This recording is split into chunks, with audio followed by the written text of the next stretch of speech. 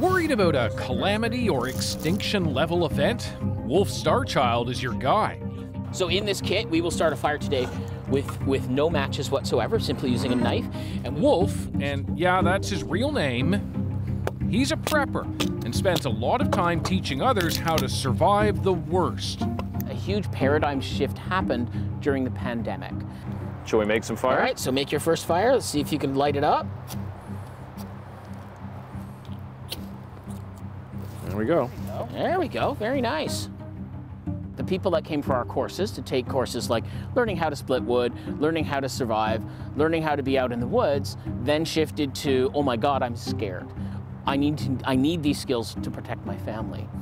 And what, I mean, what are they thinking? Like, most of those people societal were like, collapse? Society collapse is what they were concerned about. 2, 1, fire. The prepper movement isn't new. Rooted in Cold War fears of an apocalypse. But recent big fires and floods, civil disorder,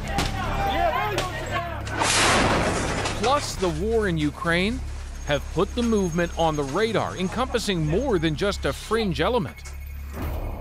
Look no further than Costco, which sells a prepper's pallet of food for a year. This is going to sound totally reasonable to some people, like a thing they should do, and others are going to think you're crazy. That's right. Well, neither is wrong. Okay, okay. Indeed, there are still guns and ammo survivalists, sometimes with roots in the far right. They fear a civil war, believe government itself is the threat. Is that the community today? There's people like that in it, absolutely there is. Self-reliance as a whole attracts that type of person to it. It definitely does. And that's not to say that certainly everybody is like that.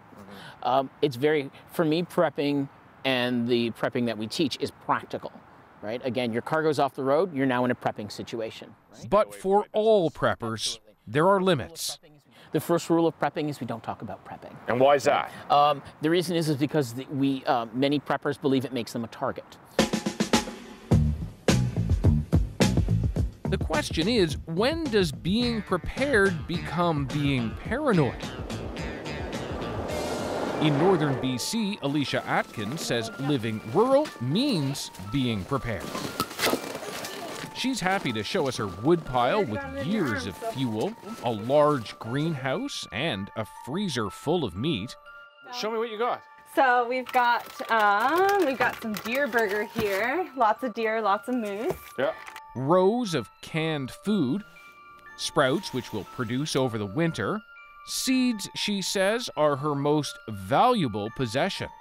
Tomatoes, corn, beans, peas, cabbages, lettuce. What is this to you? I know it's a... Security. Oh. Security. Yeah. So these are definitely very valuable to me. Could you do 10 years here? We have our heat in place. Hunting's available, fishing's available. We have access to water. We could do 10 years. Alicia worries about food shortages, economic collapse too. Her plan, though, involves her neighbors. Because we do rely on our community. There's a lot of trade and barter that go around here. Yeah, tell me about that. So for example, if I want livestock, I can grow fruit trees that produce food, but I might not have the pigs. So I can find someone that does have the pigs and trade them fruit trees. Good job. So sit pretty. Trade and barter also cuts government out of the transaction. But for all the stockpiling and planning, Come on, show your muscles. You got it. You got it. Alicia thinks she's less prepper, more of a homesteader, relying on herself, her family, and her land. So what are you? Prepared, I guess, which is kind of the same as a prepper. Sustainable, self-sufficient. I don't know. What's the stigma around that? When I think of a stereotypical prepper, I think of someone that has a bomb shelter and is collecting artillery or they're almost militant about it. Yeah. And they're ready to cut off from the world. They're ready to cut off. Yeah. Is that you? No.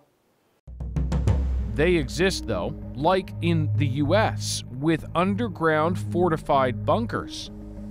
Change the image that we have as crazy people. Paul Rodriguez is worried about getting robbed, so doesn't want to show his face. Not unusual in the community. So, I'm a normal guy. I go to the gym, I got a mortgage. Paul's an urban prepper. He lives in Toronto, and it was the city's ice storm in 2013 where power was cut for days that convinced Paul prepping was imperative. I was at home with my power generator, watching DVD movies, cooking my food, and then my neighbor's struggling. He got a baby. He couldn't boil the water for the formula for the baby. So I told him, buddy, I'll give you an extension. Go ahead. And what's this that's strapped to you? So this is a scanner that I use to get my local news. My EMS, my police, firefighters, they have so many news that don't get to the TV. So local stuff. It's like situational awareness for you. That's it. Yeah. We got the first aid for minor cuts. So you fill it up with water, you put this place to the sun, and it gets hot. Paul's got a go bag ready the instant he needs it, complete with an axe. This is if I need to carry a gun. This is He didn't bring his guns to meet us, but he has them. Everyone in the house has a bug out bag. My kids, my wife, myself. His biggest fear? Riots, even nuclear accident or attack. And prepping is an entire lifestyle. So Wolf thinks everyone has a little prepper in them. you can get as deep into it as you want. So you can be like the super hardcore off-grid guy who owns a bug-out bus, makes his own clothes. Yeah, but okay, that's also me. That is you. Yeah. An investment, many preppers will say, expecting they'll need it.